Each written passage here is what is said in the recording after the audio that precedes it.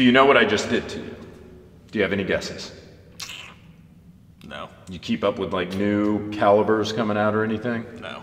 Have you heard of 30 Super Carry? No.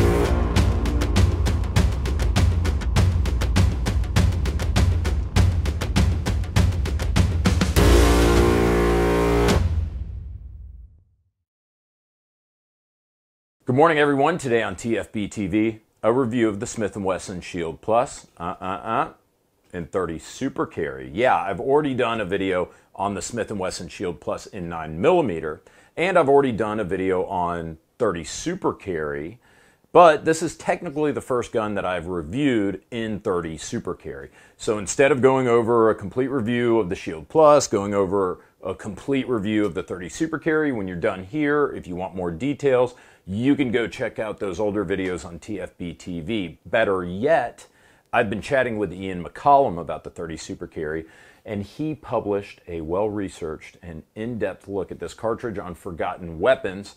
So head over there after you're done with this video, or I guess you may as well just go over there now because his videos are so much better than the straight-up dog shit I make for TFBTV.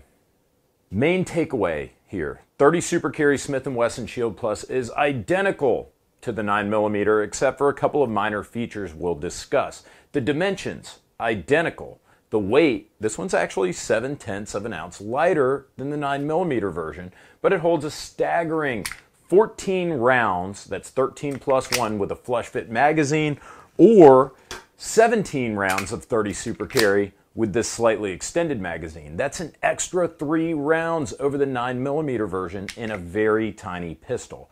Obviously, to get to this type of capacity increase without changing anything else about the gun, there's going to be a compromise. In essence, you're talking about roughly a 15% decrease in power versus the 9mm version, but in exchange for a 30% increase in capacity. Many of you will think that's a fair trade, but that all depends on your ballistic beliefs, your reloading religion, your terminal theology, your hollow point persuasion. You get it. According to the FBI's current terminal ballistic guidance, 12 to 18 inches of ballistic gel penetration is ideal. In the FBI's words, penetration is the most important factor to terminal ballistic performance. The second most important factor, temporary and permanent wound cavity, in other words, expansion. We're going to talk about both of those things briefly because I already covered them in detail in the last 30 Super Carry video. 30 Super Carry was introduced in 100 grain and 115 grain weights. 100 grains, that's like the size of the heaviest 380 generally, while 115 grains, it's like the size of the lightest common 9mm grain generally. Right now, the fastest 30 Super Carry round is Federal 100 grain HST, which will punch out 1,250 feet per second. Now, there are some 380 rounds that will reach 1,250 feet per second, but only in 90 grain versions out of a 4-inch barrel. So on average, you're getting 10% or more energy than 380 from the 30 Super Carry. Only the best personal defense 380 rounds will consistently penetrate 12 inches of ballistic gel and still have good expansion per FBI guidance. So you can imagine that the additional energy that 30 Super Carry generates over 380 means 30 Super Carry will, at least according to Federal, reliably penetrate 12 to 15 inches of gel with good expansion. If you want to call 380 the bare minimum, 30 Super, next step up.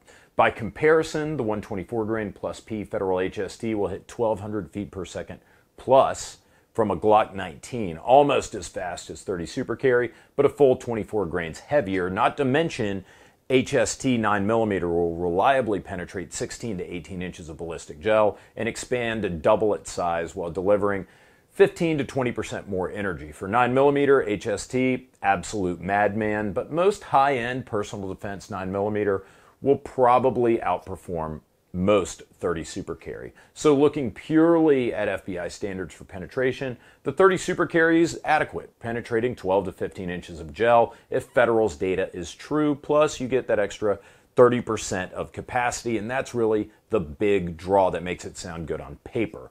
To get the additional capacity, you get a smaller bullet diameter. 30 Super Carry is thinner than 9mm, and it just kind of feels a little funny to hold a round of Super Carry in your hands when you've been shooting 9mm for decades. It's just like thinner. It's weird. 9mm and 380 are 0.355 inches in diameter. 30 super carry, 0.312 inches in diameter. Coincidentally, the same diameter as 7.6239 from the AK-47. Federal claims 0.5 inches to 0.6 inches in expansion from 30 super carry, while some 9mm and even some 380 rounds will expand anywhere between 0.6 and 0.8. Does it make a huge difference? I don't know. The FBI says that a medical examiner cannot distinguish the difference between wounds caused by .35 to .45 caliber projectiles. But what about .31 caliber projectiles? I don't know. In summary, 30 super carry, more powerful than 380, less powerful than 9mm, but 30% more capacity than both. Sounds good to me, but make your own conclusions from that. Oh yeah, let's talk about price. Federal owns the means of production here. They're pumping 30 super carry hard and cheap, and I will not take the obvious pun there. Federal says MSRP for 30 super carry will be $30 for a box of 50 MSRP, or about 60 cents per round. That's almost double the cost of 9mm, but it is about the same as 380 or 40 S&W, so relatively not bad. What about recoil? 9mm generates 35,000 psi, while 30 super carry generates 50,000 psi, the same as the FN57 round. That doesn't mean that 30 has more recoil. In fact, the FN57 round is much lighter recoiling than 9mm despite being higher pressure. There are a bunch of factors at play there, so the only way to test it, in my mind, you just take one gun in 9mm, the same gun in 30 super carry, ideally in a blind scenario with experienced shooters who don't know what they're shooting at all. Brilliant idea. I know, because I came up with it. We did that at Gretna Gun. We had this gun in 9mm, this gun in 30 super carry. We got about a half dozen shooters who had no idea what they were shooting, what caliber, nothing. They had literally no idea that we were testing 30 super carry. Some of them didn't even know what 30 super carry was. Have you heard of 30 super carry? No. You know that there's a new caliber. Gotcha. Do you know what I'm referring to? Yeah. What do you? Ultra carry? Or is it Super carry? Super carry? Yes, you just shot 30 super carry. So we got the Shield Plus in 9mm, shooting Federal 115 grain. We got the Shield Plus in 30 super carry, shooting 100 grain Federal. Which one did the shooters prefer? So we're gonna play a little game. We're here at Gretna Gun. I've got, I don't even know which one's which. Here we go. I have the M&P Shield Plus in 30 super carry, and I've got the M&P Shield Plus in 9mm. I told everyone upstairs that they're going to be shooting the exact same gun, just with different ammo, which is true. So we're gonna grab people one by one, bring them down here, have them shoot one right next to the other, see if they can tell the difference and what they say. As we call him, Tiny Joe. Here's what we have. We have two identical guns using two different kinds of ammo. Two different types of ammo from the same manufacturer. You just know that the ammo is different. There's nothing cute here. It isn't like one of them, you're not shooting proof loads or anything. I want to know what you think about the recoil impulse between the two. You're probably not going to be able to tell the difference, but I want you to at least try. If you can't tell the difference, say you can't tell the difference. If you can, tell me. Don't study them. Don't like look at markings or anything. Just pick it up, fire. They're hot. You don't need to charge them. They're ready to go. And there's 5 rounds in each. Gotcha. You shoot them fast, shoot them slow. I don't give a shit.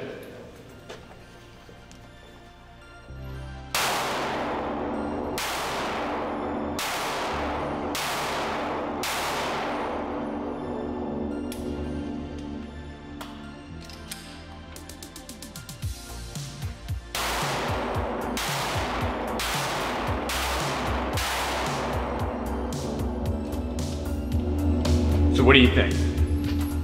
Second one seemed a little hotter. Interesting. Okay. Well, they're both Shield Pluses, right? Smith Wesson Shield Pluses. The first one is 9mm. The second one is 30 super carry. So have you shot a 30 Never. super carry? Now you have. Yeah. Now you have. I mean, was it much different? No, Was it? no, it wasn't a big time difference, but I can just You tell had it was a to. little hotter. Yeah. May I introduce to you the lovely Ryan Murphy, the gun bunny of Gretna Gun. Just pick them up and shoot. Just shoot. Got it.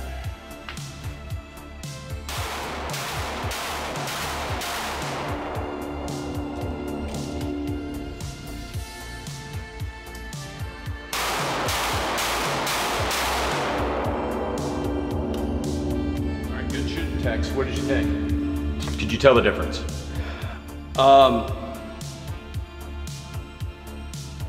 There wasn't a major difference. That might have been a little bit smoother.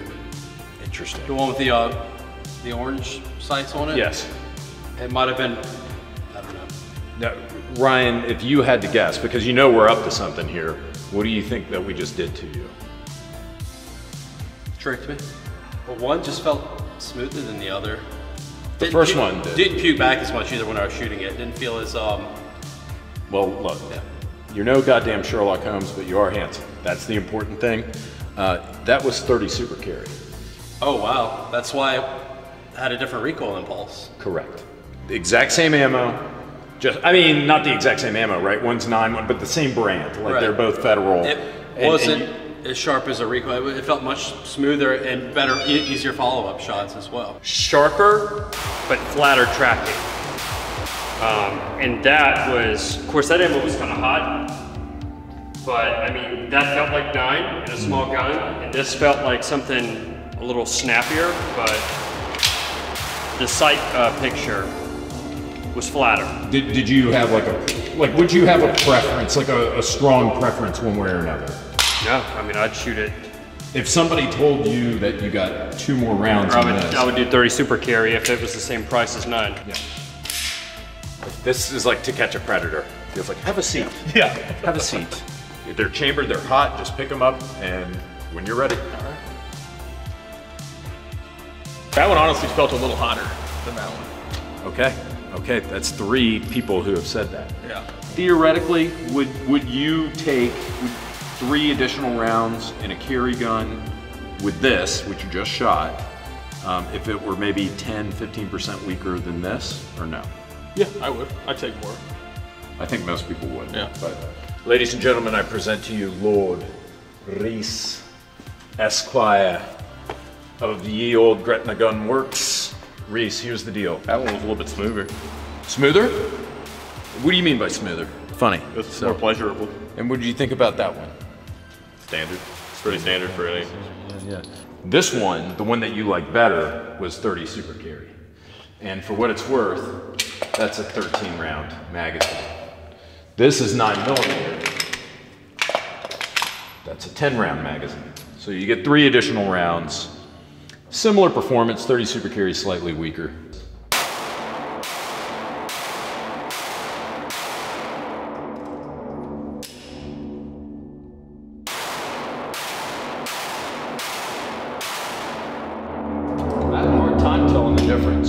As you can see, it's a toss-up. Half the shooters that we tested said 30 super carry was snappier. Half of them said that it was smoother. So again, toss-up. Personally, I can't tell the difference, and I consider myself to be a pretty damn experienced pistol shooter.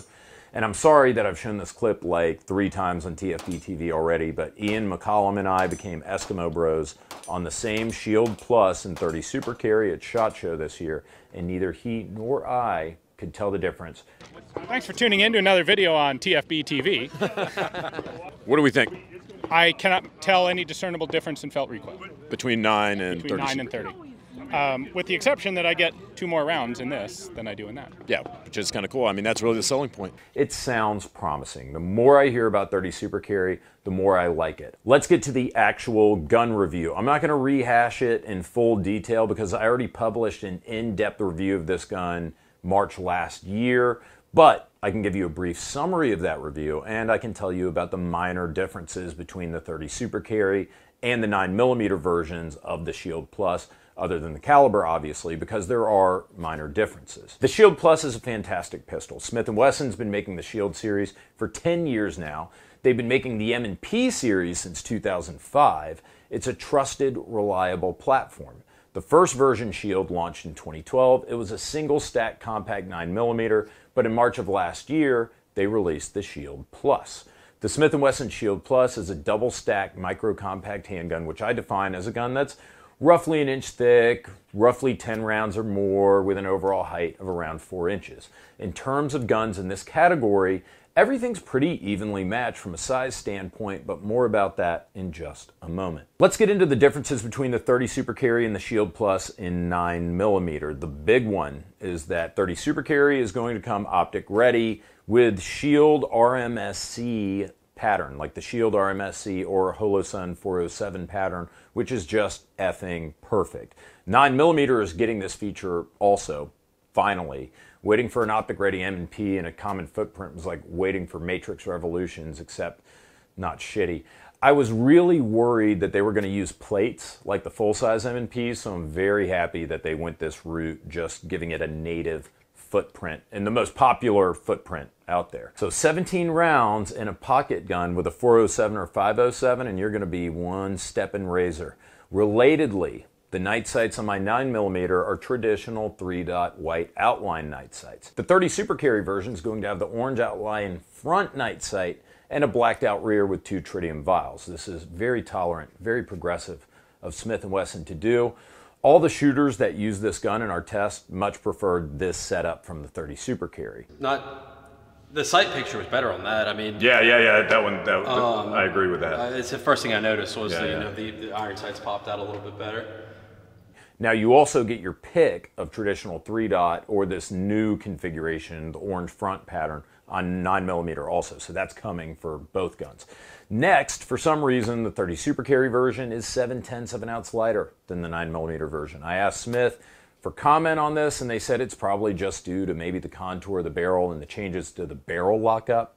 In any event, great. The lighter's great when you're carrying, less great when you're shooting. Next, in my review of the Shield Plus and 9mm, I said it probably had the best out-of-the-box micro-compact trigger, and that's still true. My 9mm copy has a trigger pull weight of almost exactly 4 3/4 pounds, and it was like that out of the box. Now, while both guns have the exact same trigger pull, for some reason, the 30 Super Carry version has a trigger pull weight of about 6 pounds.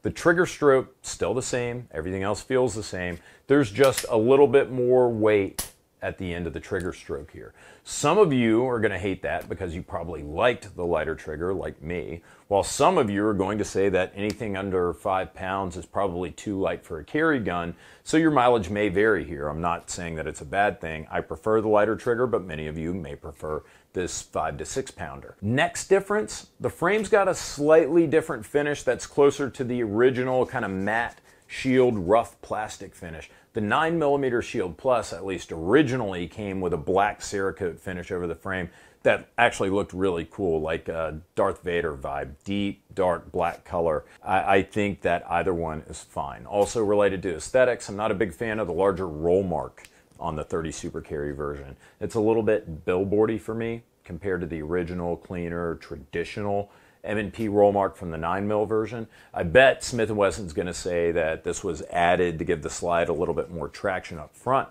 I'm personally not a big fan of the let's make a giant roll mark in lieu of better slide serrations argument, but again, this is a minor level hop tier nitpick.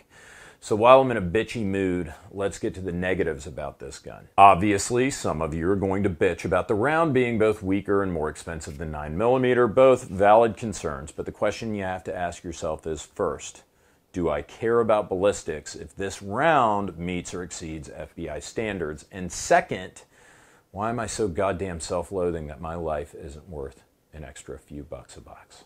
No, I'm kidding. I mean, obviously, ammo prices are important for all of us, so it's something you've got to take into consideration.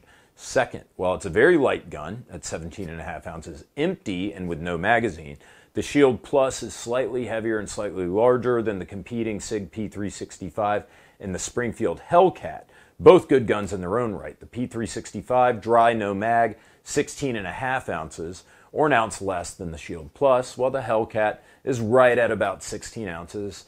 So there are marginal differences in size and weight, as you can see from the camera angles here. The Hellcat also gives you 12 total rounds of 9mm versus 14 rounds of 30 Super Carry in the Shield Plus. And the Hellcat also has an accessory rail, unlike the Shield, although a poll of 400 random TFBTV viewers indicates that a little bit less than 40% of you actually use dust cover mounted accessories in your carry guns. The Shield, the Hellcat OSP, and the P365 are all about $600 MSRP as well, except the P365 is not optics ready at that price. They're all pretty great, so you can't go wrong. In conclusion, what's my verdict on the Shield Plus and 30 Super Carry? It's cautious, but extreme optimism.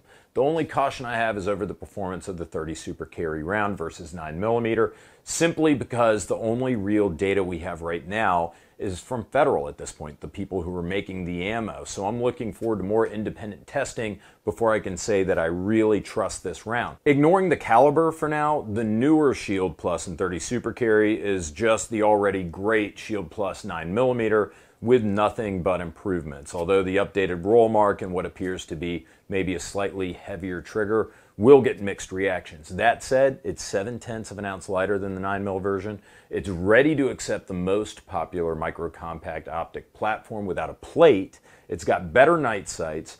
There's not really much more that you need to say because the Shield Plus is already fantastic. And by the way, the optics readiness and the new sights, those are coming to the Shield Plus and 9mm anyway. You also have the advantage of an already deep micro-compact accessory and holster market that's perhaps second only to Glock or the P365. That includes, again, getting to use the holsters that have been made for the Shield for a decade now. Yes, most, if not all holsters for the OG single-stack Shield will work with the Shield Plus. That's it for my review of the Shield Plus and 30 Super Carry. If you want to pick up one of these guns, I highly recommend going to Top Gun Supply, your online shooting sports superstore. I've known Tom and Michelle, the owners, for over 15 years. They give away 4 guns a month to our Utreon and Subscribe Star supporters. We randomly select 4 members at the $5 level or higher, and you get a free gun from Top Gun Supply every month. That's 4 of you. Interesting point, I've been seeing people scalping 30 Super Carry, which is kind of weird. Like, why would you scalp around for a gun that nobody has yet? I don't know, but I've been seeing people selling like the regular target ammo for $1 a round when it should be like 60 cents a round.